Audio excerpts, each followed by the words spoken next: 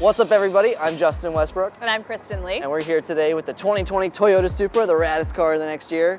You asked us questions on Kinja, we have the car, so we're gonna answer them.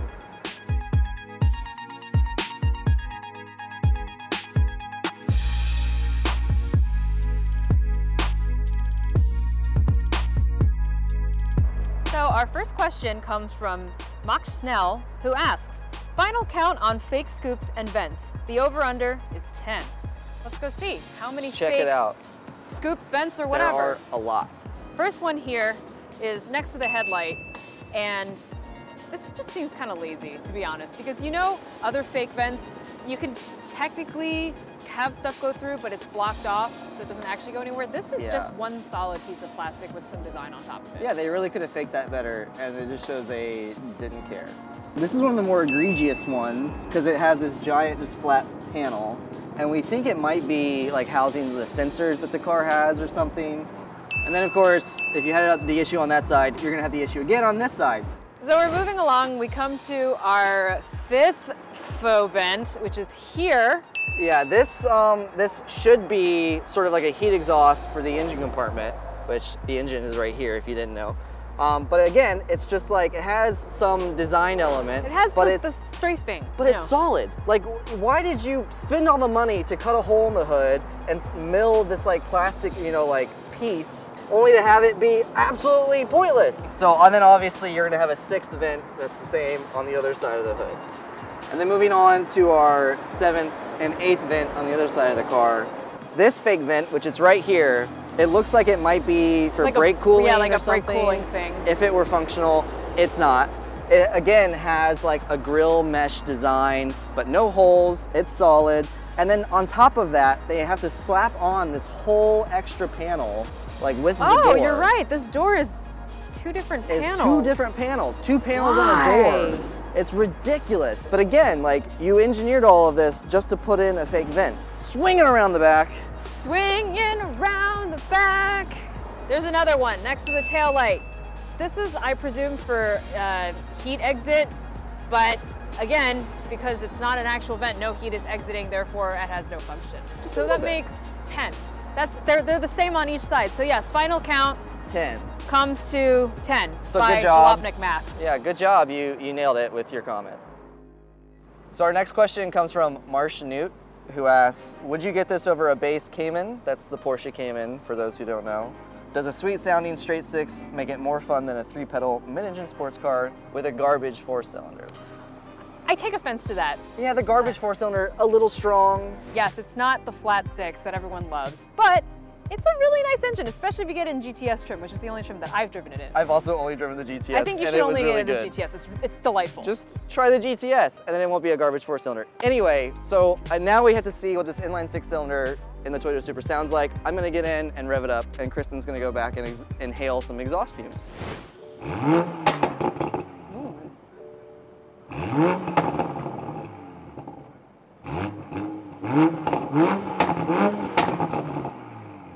So, Marsh Newt.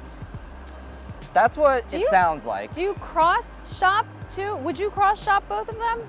That's the thing about the Supra is it's too expensive for the teenagers who watch Fast and Furious. So it's definitely up there at like Porsche-ish money. Also, I feel like the people who are buying a Supra are just buying a Supra. They don't care about anything else. They're just like, I want the Supra. Well, like you point out, like look at the font. Yeah, you're not gonna get that font on a Porsche. Is that not like nostalgic? We all grew up with Fast and Furious. Yeah. And I feel like we were about to forget one very important aspect of the Toyota Supra, and that is like, just look at it. You are not gonna get a Porsche that looks as sort of striking as this car. This car will stop traffic. Most Porsches, you can kind of look at them and just keep on looking. Yeah, they all look about the same. Their whole lineup looks the same. Like this, there's a little bit of like FRS in this or 86, but honestly, like this is its own thing. It's not part of a lineup. It's its own unique, striking design, and I think that's why you would ultimately probably choose this car over a Porsche. It's because it stands out. Question 3 comes from Never Speak a Word Again. What are the reasons to pick this over a Mustang? Would I get this car over a Mustang? No.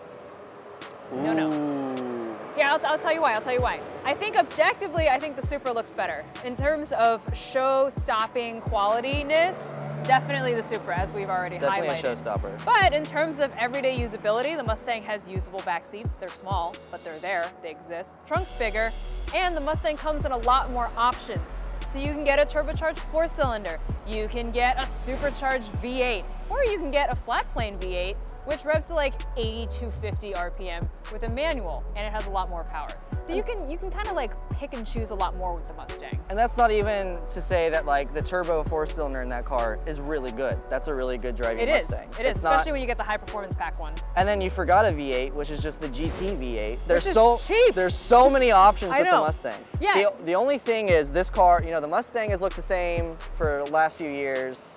You know, it doesn't stand out. This stands out. But as far as like money for performance, it's really hard to argue against a Mustang. Just like bang for your buck. You go in, you're like, I want a Mustang. They're like, how many cylinders? You tell them. They're like, do you want automatic? Do you want manual? You tell them.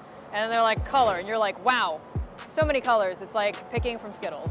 Yeah, you walk in with anywhere from what, like 30 to 60 to $80,000, and based on those numbers, they give you a number of cylinders. There's an amazing flow chart of Mustang, which I appreciate.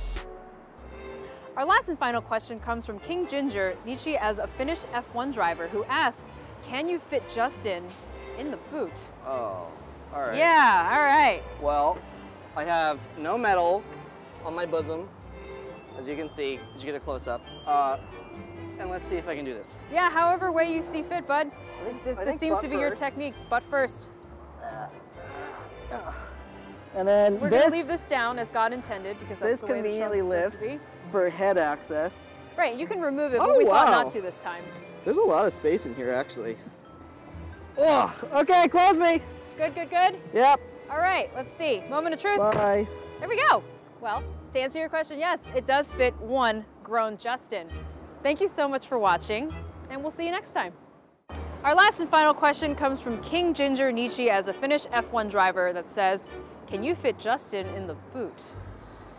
Let's give it a shot. Let's try. I like climbing into things. Okay, here's the boot. Oh, there's Well, we won't be needing that.